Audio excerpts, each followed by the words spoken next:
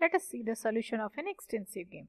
Backward induction is a process of reasoning backwards in time from end of a problem or situation to determine a sequence of optimal action. It proceeds by first considering the last game a decision might be made and choosing what to do in any situation at that time. So, backward induction in game theory is an iterative process of reasoning backward in time from end of a problem to solve finite extensive form and sequential games and infer a sequence of optimal actions. In backward induction, the player who is not making the last move puts himself in the shoes of the last mover and see what is the optimal decision for the last mover. And by figuring out, he goes backwards and then he calculates what is his optimal action. At each stage of the game, backward induction determines the optimal strategy of the player who makes the last move in the game.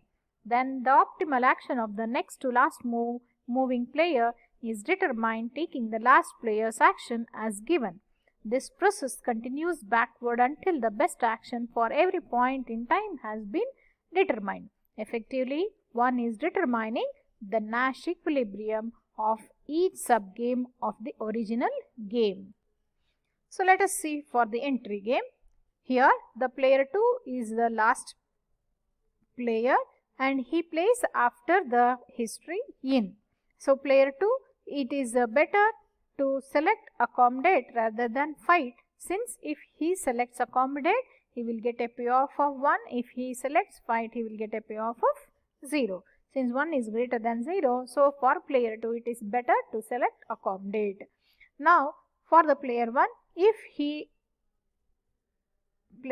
the player enters in, he knows that he will be getting a payoff of 2, and if he goes out, he will get a payoff of 1, because the player 1 knows that if he enters inside, then the player 2 will definitely accommodate, so he will get a payoff of 1. So he will get a payoff of 2, and if he goes out, he will get a payoff of 1. So therefore, for player 1, it is better that he enters inside. Therefore, in accommodate is the solution of the entry game. The limitations of backward induction is that if the payoffs are same, then the player cannot determine which action is taken by the player. The second one is that if the game is infinite horizon game, that is, if the length of the longest terminal history goes to infinity, here also there is no final stage, and since there is no final stage, how we can go backward, that is where to start. Now let us study some terminologies. Strategy. A player strategy specifies the action the player chooses for every history after which it is his or her turn to move. So, a strategy of the player I in an extensive game with perfect information is a function that assigns to each history h after which it is the player's I's turn to move an action in ai of h.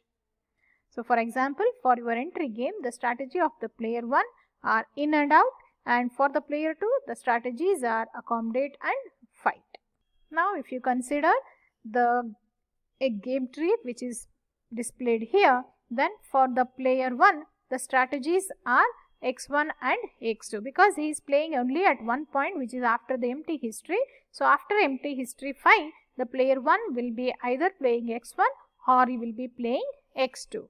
And here you can observe that the player 2 will be playing at 2 points. One is after the history x1, another is after the history x2. So, the player's strategy for the player 2 will have two entries.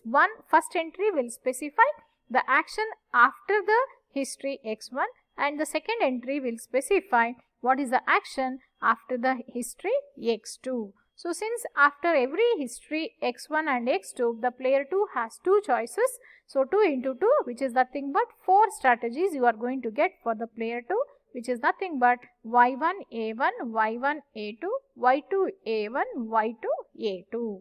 So, likewise for the example 3, the strategies of the player 1 will be after the empty history, another point will be after the history x1, y1. So, which gives rise to x1 z1, x1 z2, x2 z1, x2 z2. And similarly for the player 2, the strategies will be, one will be representing after the history x1, that is the first entry will be referring to the action after the history x1, and the second entry will be referring to the action after the history x2. Since at every point he has 2 actions, so 2 into 2, which is 4 strategies for the player 2 exist, which are y1 a1, y1 a2, y2 a1, y2 a2. Let us see what is strategy profile. So it is like an action profile. It is the collection of different strategies of different player. The strategy profile S is equal to S1, S2, Sn, where S1 is the strategy of the player 1, S2 is the strategy of the player 2, and Sn is the strategy of the player n. So a strategy profile S will traces a terminal history. So a strategy profile which traces a terminal history is called as the outcome of a strategy profile, represented by O of S. So UI of O of S is the payoff of the ith player to the outcome of a strategy profile. So Nash equilibria. A strategy profile S star is a Nash equilibria if for every player I and every strategy Si of the player I, the terminal history O of S star generated by the strategy S star is at least as good according to the I's preferences as the terminal history O of Si, S of minus I star generated by the strategy profile Si, S of minus I star, in which the player I chooses Si while every other player chooses Sj star. That is, Ui of O of S star is greater than or equal to Ui of O of Si, S of minus I star. That is, if the player I shifts from the strategy in the Nash equilibria, he will going to definitely, if he shifts to any other strategy, then his payoff will definitely going to reduce. Let us see how to transform an extensive game to strategic game.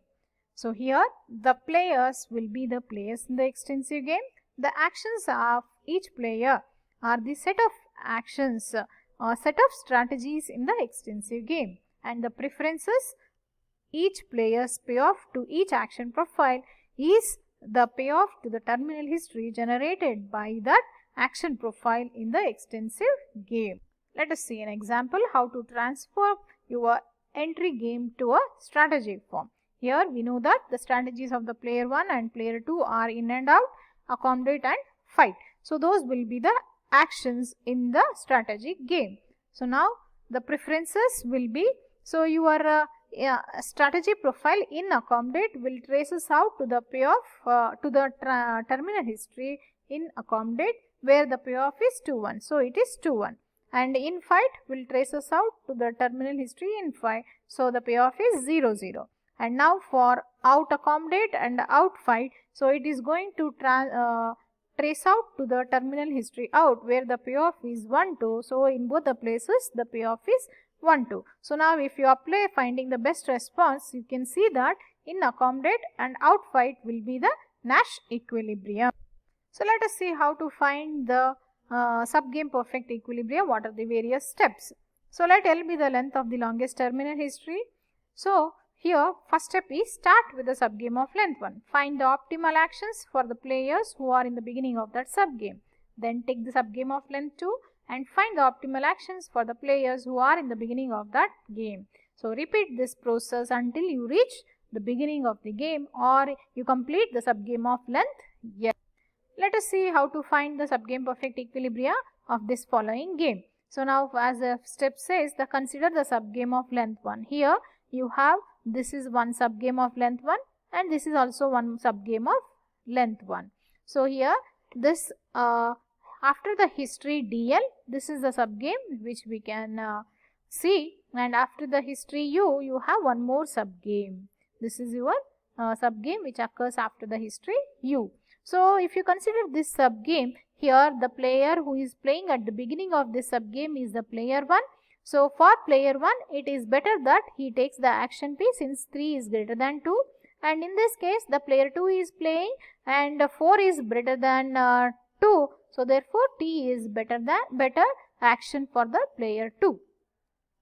Now consider the subgame of length 2. If you see that, then it occurs after the history h equals to d, and the player 2 is going to play at this point.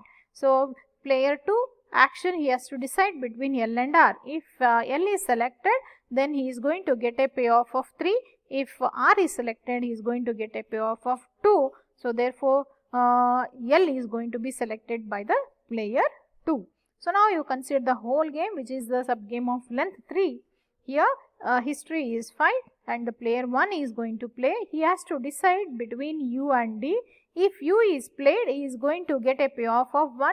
If D is played, he will get a payoff of 3. So it is better that he plays D. Therefore, your subgame perfect equilibrium will be DP, LT. So DP indicates that the player 1 will be playing the action D initially, and the player 2 will be taking the action L after the history D, and the player 2 after he plays L, the player 1 will take the action P, and the player 2 will take the action T if by chance the player 1 will be shifting from the action D to U. That is the meaning of this SPE DP, LT.